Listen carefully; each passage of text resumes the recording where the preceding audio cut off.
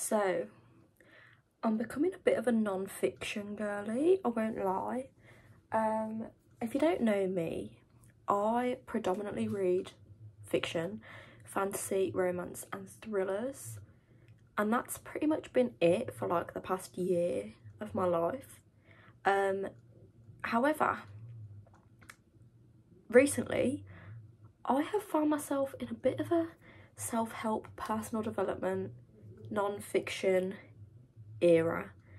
And I'm actually really enjoying it. I'm finding a lot of the things in non-fiction books are actually really relatable.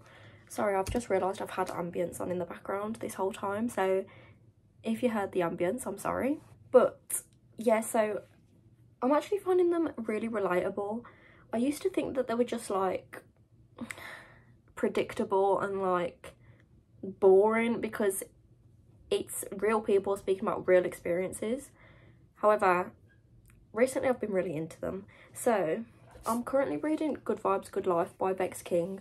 I have had this book for years, probably about 3 years now, and I started reading it. I got about halfway in, I think, when I first bought it, but I just wasn't getting the good vibes that I needed from it. Like, it just wasn't for me at the time. But then again, I was a lot younger when I first bought this book. I don't think I was ready then for my personal development non-fiction era. But now I started reading it a couple of days ago and I'm nearly finished it. I'm really enjoying it. I've got a lot of annotations. I'm just really enjoying it. Honestly, yeah, this is going to be like 5 stars from me. I just really like it. I've got about 30 pages left of this one. And I'm feeling like I want to read more non-fiction, more self-help, personal development over the next few days. So I recently bought the next book by Vex King. This is called Healing is the New High.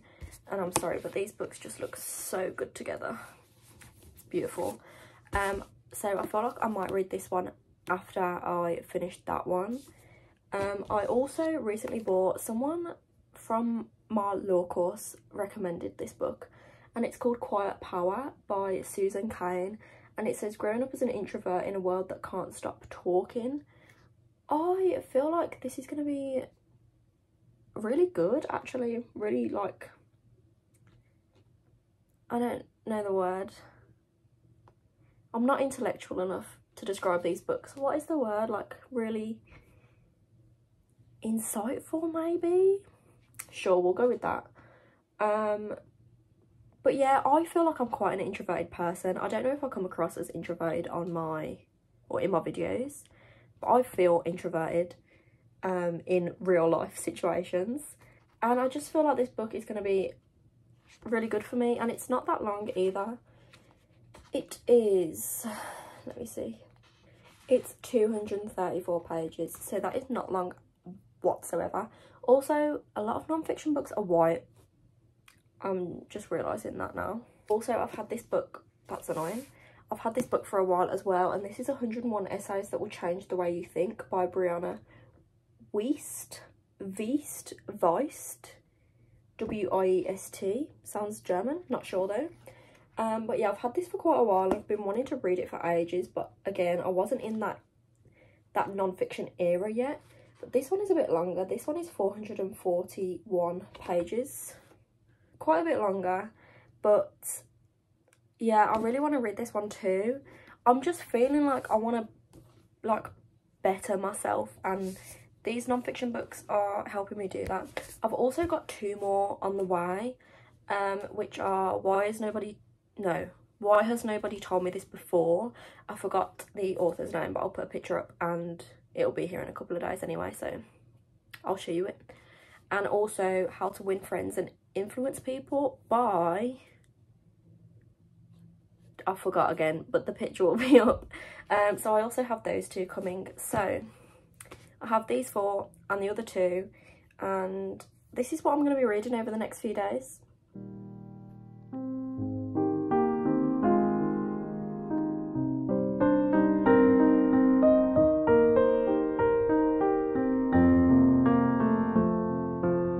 really strange coincidence. Literally right after I filmed that clip, Sophia texted me with a picture of this book saying that she thinks I should read it.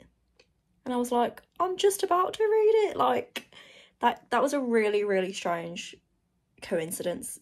Like, it was really weird. Anyway, so Sophia recommended that I read like 1 or 2 of these a day and not try to like read it as a proper book because it can get quite boring, she said. So I think that's what I'm going to do, just start reading 1 or 2 per day and see how I feel. Here's the thing, it's a few days later now. I think the last time I filmed was Friday and it's now Monday.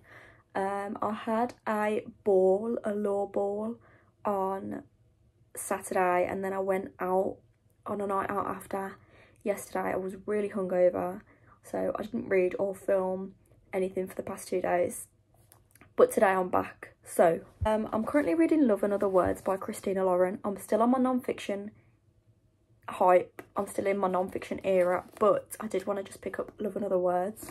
I'm currently 93 pages into it. I am enjoying it so far, but honestly, I still prefer, or I say still, I currently prefer Josh and Hazel's Guide to Not Dating. Like, I was gripped with Josh and Hazel's Guide to Not Dating within the first chapter. This, I'm on chapter, well, they don't have chapter numbers, but 93 pages in, and I'm just not feeling the same way. I'm still really enjoying it. I'm just not feeling the same way as I was with Josh and Hazel's Guide to Not Dating. So we'll see what that's about. We'll see if that carries on. But yeah, I'm going to finish this and then I'm going to pick up a new non-fiction book. And I feel like I'm going to finish this either today or tomorrow, probably tomorrow, because I just read these authors' books so fast.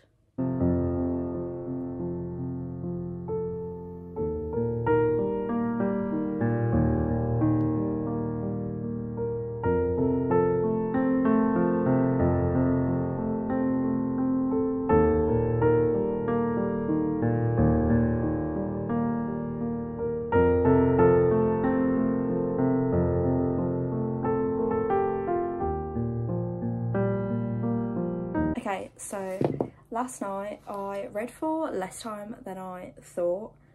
By the way, today is Thursday. I've skipped a few days again, I know, I'm sorry. But I'm on page 197 now of Love and Other Words. I don't think I even said what it's about. So this is basically about a girl called Macy and a guy called Elliot. And they were basically like childhood best friends. Her and her father had this like cabin in a different town to where they lived, and they would go up to the cabin on like weekends and holidays, and Elliot lived next door, and they basically became like best friends. And it's basically on 2 timelines following them when they were younger and now, because they've just run into each other after not seeing each other for 11 years, and we're basically gonna find out why they stopped speaking for 11 years, like what happened. And I think I'm nearly at that part now, and I am really excited. I am really enjoying this book, like, and just some of the quotes, like, Christina Lauren's writing is like, there's just so many quotable lines in their books. Yeah, I am really enjoying it. Again, I'm still not feeling that same, like, I don't know, with Josh and Hazel's Guide to Not Dating, I was just like, I don't know, it's just different. I'm still really loving it, but I really, really loved Josh and Hazel's Guide to Not Dating, so it's hard to beat it. But we'll see by the end. I am going to aim to finish this today, because it's 9 AM and I've got nothing to do for the rest of the day, so I might as well just read this. I just finished Love and Other Words. I just sobbed, like, I just sobbed at the last 20, 30 pages. Probably about 20. Oh my god, I take it all back, what I was saying before, how I wasn't, like, loving it. This book was really good. I was not expecting to cry at all, but yeah, I sobbed. I think I'm gonna give it 4.5 stars. It's not, I don't think it's quite a 5 for me, just because through the first like 250 to 300 pages I was not like in love with it, so I don't think I can give it 5, but it's definitely 4.5. It was really good. I did not expect to cry, but obviously there was a happy ending, so it was fine. But yeah, I really liked this book. Here's the thing, I'm in a reading slump. I can't help it, I'm in a slump, so I'm gonna end this video soon. Instead of reading, I'm gonna reorganise my entire bookshelf and the ones in the other room, just to hope that it inspires me to get out of a reading slump.